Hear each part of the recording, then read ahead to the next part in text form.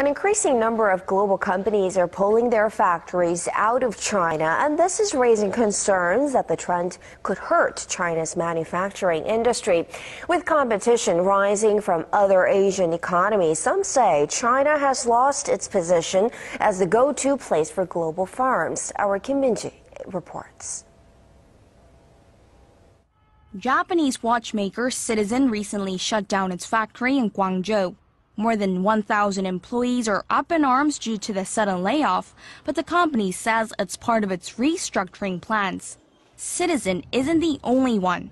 U.S. software giant Microsoft has also shut down its Nokia factory in Guangzhou and plans to open a new factory in Vietnam.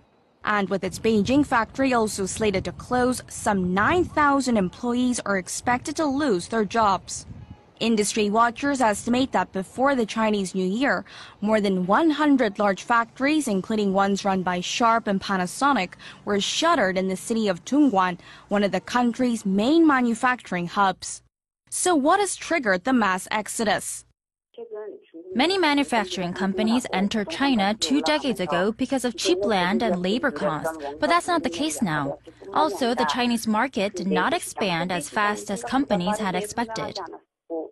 What's more is that countries in Southeast Asia, such as India and Vietnam, are stepping up efforts to lure foreign companies. The U.S., Japan, and Europe are also offering incentives, such as tax cuts and investment support, to encourage homegrown companies to come back. The trend has raised concerns that China's manufacturing industry, once driven by cheap labor, may be heading for a crisis.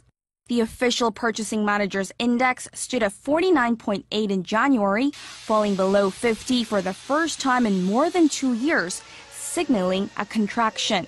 Kim Min-ji, Arirang News.